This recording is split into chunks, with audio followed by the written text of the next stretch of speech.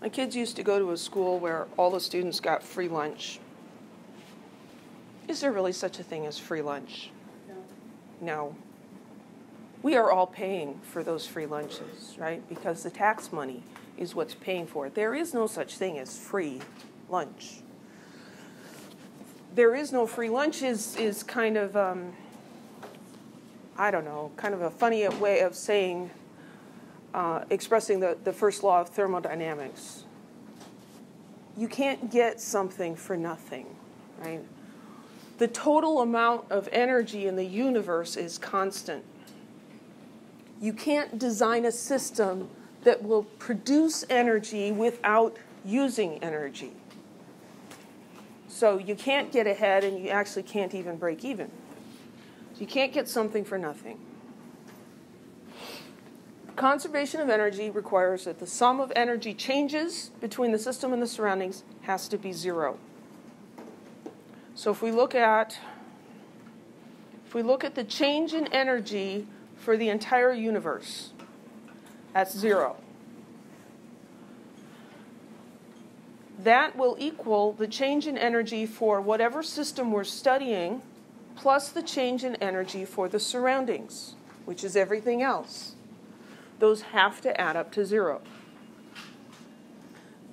This triangle is the Greek letter delta, and we use that to represent change. And almost always that means it's the final amount minus the initial amount. So anytime you see a delta, that's the change. So the change in energy of the system plus the change in energy of the surroundings has to add up to zero. It's a little bit like monetary transactions. So I bought a car from somebody for $3,000, right? So I expended $3,000. The other party received $3,000. If I take the money that I lost, gave away, plus the money that they received, it adds up to zero, right? Because money does not get created or destroyed when you buy and sell things, right? Now, sometimes it may seem to go away because there's taxes or something, but if you account for everywhere that the money goes, it all adds up to zero. Does that make sense?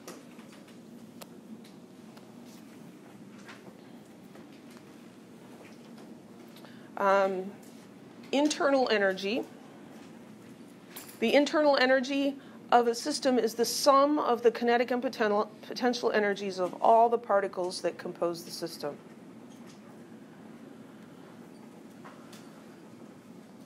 This is really difficult to measure, because how do you measure all of those things? Usually we're going to be looking at change in energy, because that's much easier to measure. The change in energy, the change in the internal energy, depends only on the amount of energy in the system at the beginning and at the end. It doesn't depend on how that change occurred. And the money in your bank account is like that. The amount in your bank account before and after a transaction doesn't depend on how you purchased it or what you purchased. It's just the difference between before and after. The process doesn't matter. And that's called a state function.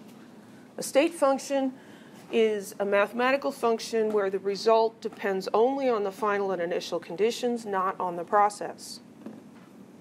So the change in internal energy for something is equal to the final energy minus the initial energy. We could say the change in energy for a reaction is equal to the energy of the products minus the energy of the reactants.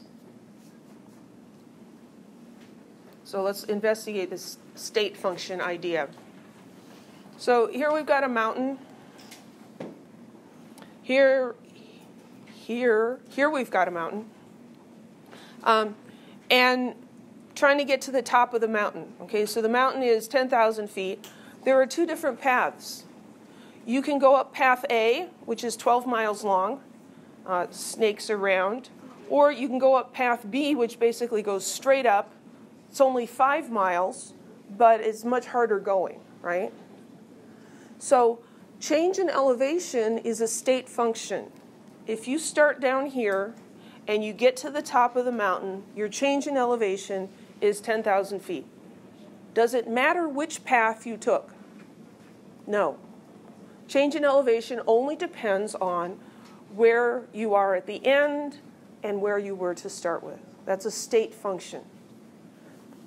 Now, how far you traveled, does that depend on what path you took? Yes, it does. This path is much longer, and this path is much shorter. So distance traveled is not a state function, but change in elevation is.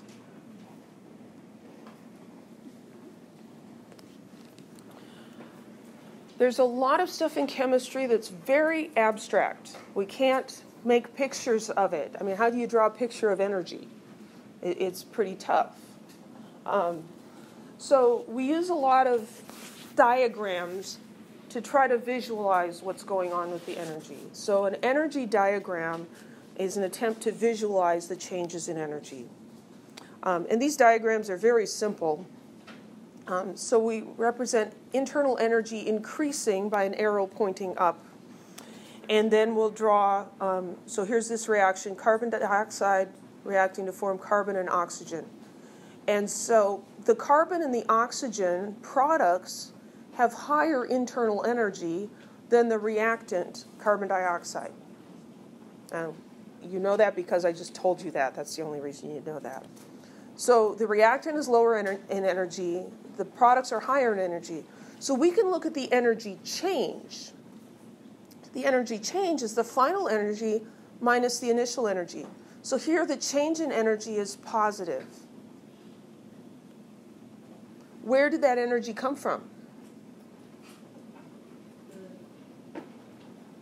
So our system that we're looking at are the reactants and products. And if that system gained energy, where did it come from? Outside of the system. It came from the surroundings. So in all of these discussions, there's two parts. There's the system and there's the surroundings. And those can be defined differently. It's like in a financial transaction, you have the buyer and you have the seller, right? So here, the system received energy from the surroundings. So the change in energy for the system is positive. Like in your bank account, when the balance goes up, right? That's a positive experience. It's a positive change because money came into your account. Money is a lot like energy, or energy is like money. The surroundings lost energy. So the surroundings paid the system a certain amount of energy. And the change for the surroundings and the system must equal each other. One's negative, one's positive. That makes sense?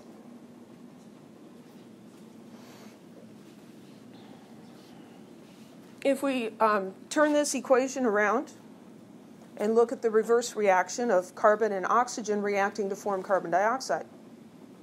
Well, these are the same chemicals that we looked at before. Here's carbon and oxygen. They have higher internal energy than carbon dioxide.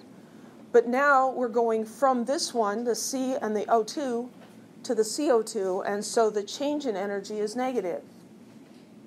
The system has lost energy. Where does the energy go? It goes back to the surroundings. So the change in energy for the surroundings here is positive. Now the change in energy for the system is negative. It's like buying and selling cars. When the energy flows out of a system, it all has to flow into the surroundings. That would be a negative change in energy. Energy flowing into the surroundings, then, for the surroundings is positive. So just like in a financial transaction, whether it's positive or negative to your bank account depends on whether you're buying or selling, right? Whether this energy is positive or negative depends on which side you're looking at. So if it's positive for the surroundings, then it's negative for the system, and vice versa. You could also think of it as, there's a typo, like transferring money between your checking and savings account. Yeah? So when it transfers money between your checking and savings account, Well, if you think of your accounts as the universe, and you're transferring money between accounts, overall, the amount of money that you own is the same.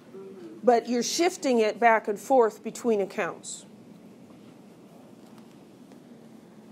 So if you take money out of your checking account and put it into your savings account, it's negative for the checking account, it's positive for the savings account. The amount of money is the same. That make sense? That's the way it is with the energy transfer. One thing loses the energy, something else gains the energy.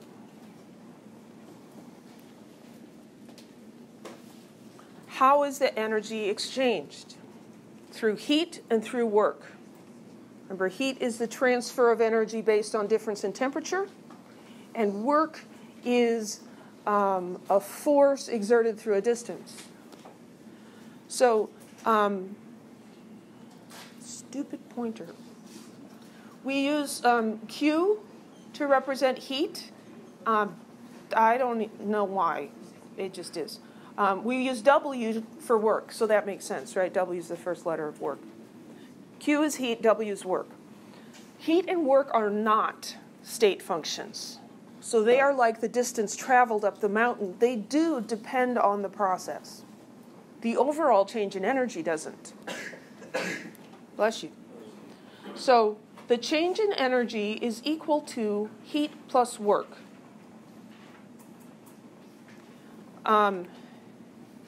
So it's important to get our sign conventions straight here. So for heat, if a system gains thermal energy, energy coming in, Q is positive. If it loses thermal energy, if it transfers energy to something else, it's negative. So the same as thinking about money coming in, money going out. Work done on the system or work done by the system. So think about maybe getting a nice shoulder massage, right? So someone doing that to you, doing work on you, that's a pleasant, positive experience, right?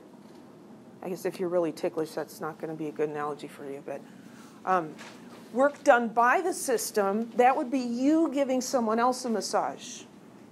You are putting out, you are doing something for them. So that's going to be draining to you. You're going to get tired. That's negative. Someone doing it to you is positive. So heat gained is positive. Work done on the system is positive. Work done by the system is negative. And then the change in internal energy, energy flowing into the system is positive. Energy flowing out is negative.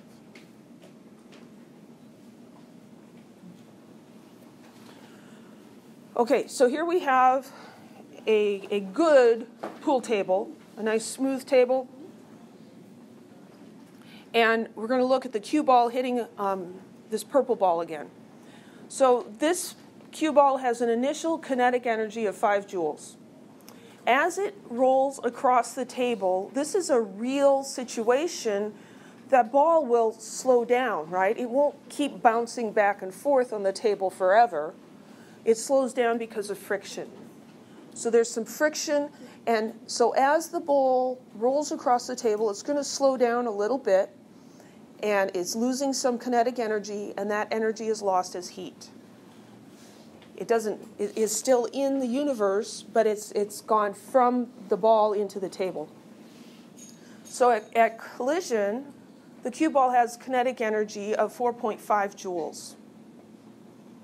So it lost 0.5 joules. So we can look at the change in energy for that cue ball as being the sum of the work and the energy. The work and the heat. Because when it hits this ball, it does work on the purple ball. And so the work done was minus 4.5. It did work on the other ball. And the heat lost through friction was minus 0.5. The overall change in energy for that ball is negative 5 joules. It's the sum of the heat and the work. Here we've got a rough table. Now when that ball is rolled on the table, it loses more heat. It slows down a lot more because the surface of the table is very rough. So still with an initial kinetic energy of 5 joules, As it rolls across the table, it slows down a lot. It's going to lose 3 joules of energy to heat caused by friction. So at collision, it's only got 2 joules that it can do work on the purple ball. The change in energy for this ball is the same, negative 5 joules, because it's a state function. It started out 5 joules of kinetic energy, it ends up with 0. But the process was different. Q and W are different, but their sum is the same. Any questions?